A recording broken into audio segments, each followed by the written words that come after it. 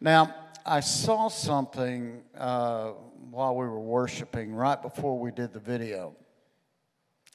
And it was a path that formed. And it formed from Trenton to Philadelphia to D.C. and then to Charleston, South Carolina. I mean, it was a strange path. If you represent any of that area, stand up. The Lord says this is going to be the path of recovery. It's going to I'm going to move along this path, and there will be a divine recovery and divine worship sound that follows along this path. So I say to you, invite me to come, and I will follow you as you go forth on this path. And then by the time you get to Charleston, you will be able to reverse that which tried to divide a nation.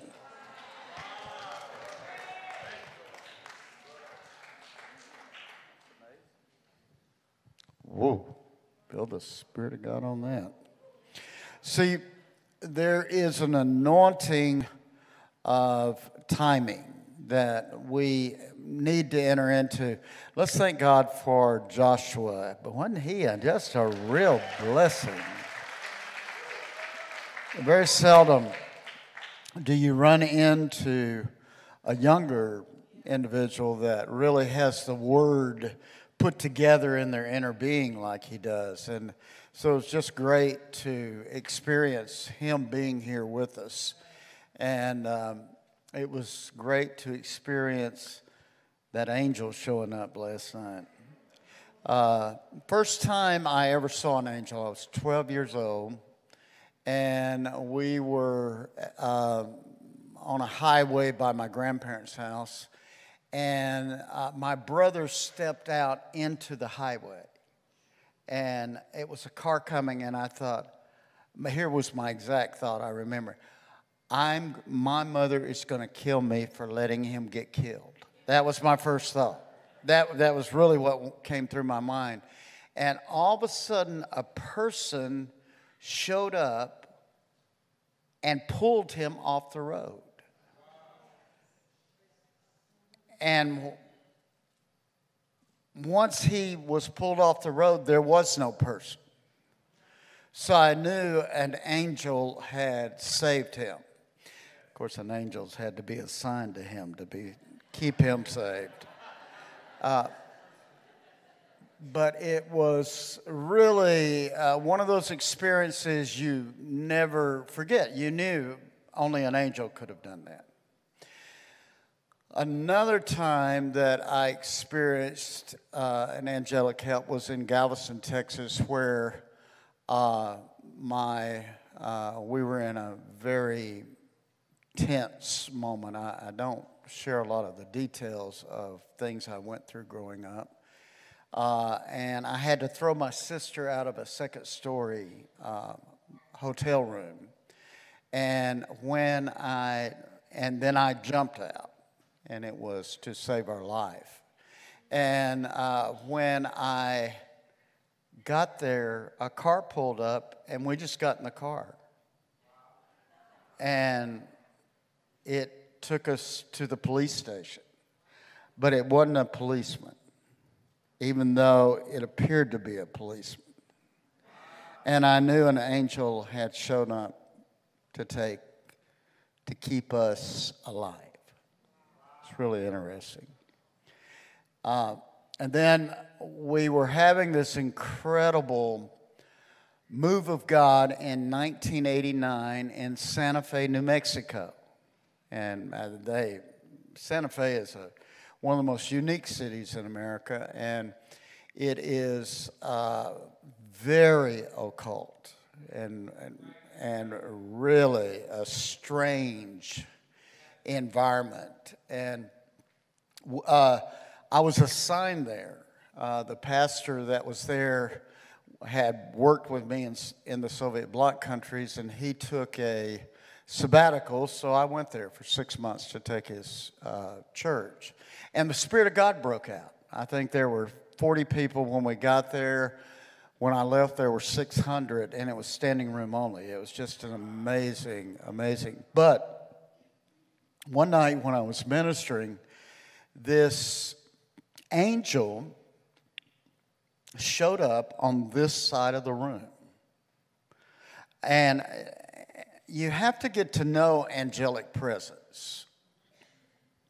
And especially as we go in to these next 4 years, we must know angelic presence and that how they will lead and guide us.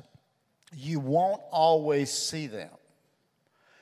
Tricia mentioned praying to angels. I've never even had a thought about that. Angels are sent to assist us, to bring us messages, to direct us, to protect us. You don't have to even think about praying to angels, because when you cry out to the Lord, He is going to send help. And they're part of His messenger help for us.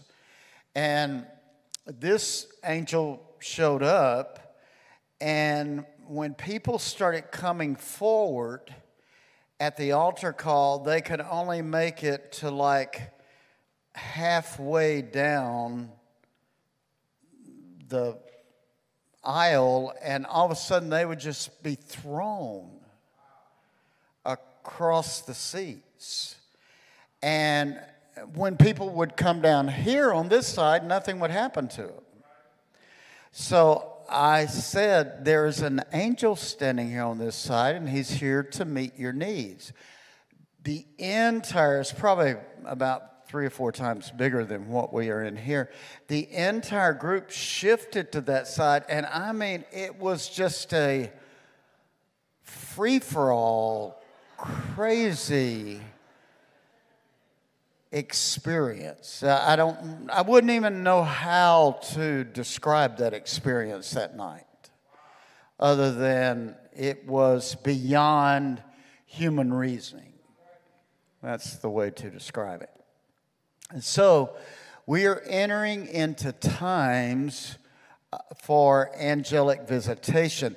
Tomorrow we'll be focusing a little more on harvest and the working of angels, and how angelic help is being sent to us for now to redirect the movement of the church. And that becomes really important for us. Now, I also have another count of an angelic visitation in Passover prophecies, where the war angel over harvest came and visited me. And I don't know what that angel's name was last night, but I believe it's linked with Crossroads. I do believe some way or another, because that had been said, and then the Spirit came in here while we were praying in the Spirit. And I explained what this harvest angel showed me that now is beginning at this Feast of Tabernacles. And I explained it like this visitation was almost 3 years ago. And but it was for now. That's something else I want to encourage you in. Things we're doing now will manifest. Things you have done in the past, they will not go by the wayside. They will manifest. Because, see, once we get in the anointing of God's timing, all of a sudden we start recognizing His movements around us. Now, this is real key for us, and I knew this meeting had been ordained by Him. That's one of the things that He has redone in my life. You know, I could have a stack of things, of invitations, and go speak, but since I've always been very cautious about being at the right place at the right time, but since COVID, it has become a new way of life. that when we gather, we must be gathering in His timing, because we wear out of here the anointing of timing. And that's one of the things I'm going to send you out with today. You're going to wear out of here a new part of your mantle is going to be like a clock ticking. And you're going to know, turn this way or turn that way or go here or do this. It's going to be very, very key for us. For instance, I was headed to speak in Washington, D.C., not yesterday, but the day before. And I told Chad the day before, I said, I don't have a message for Washington, D.C. I don't have one now. And I know prophetically, I'm not the type that's just going to go give a message just because I can give a message. I said, I do not have that. God will have to intervene, but I also don't control my own life either. And anybody that has ever traveled with me knows that. And so we just kept going. I said, we'll just keep going. We got on the plane, and they said, we've got a little minor mechanical problem, should be fixed in 5 minutes. An hour and a half later, they canceled the flight. And it was too late for us to get another flight to make it to D.C. And so I just went back and sent a message to the pastor of what God wanted to encourage him with. But there are certain territories that we're going to have to move with angelic help if we're going to see the things you prayed for those territories unlocked. Now that's very, very key as we move into this next season. It's not part of a prayer movement. That's not what we're in anymore, because we were stirring up prayer, we were praying, but now what's happening is there's this divine connection that's going on between heaven and earth, and that's why our steps must be timed. And when we step in, something's going to happen.